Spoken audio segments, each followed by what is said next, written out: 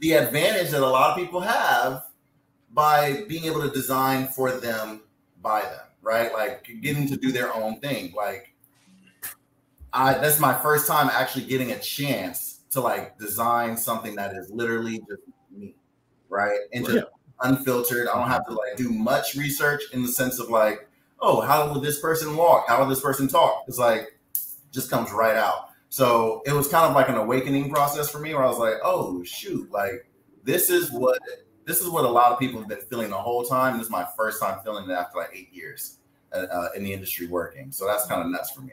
So what he's saying on the baseline is we pop flavor and drip sauce everywhere we go. I'm just that is cool. That is cool. That is cool at that point. And I respect you for not giving out the video game idea, because as a video game fan, I was like, wait, where are you going with this?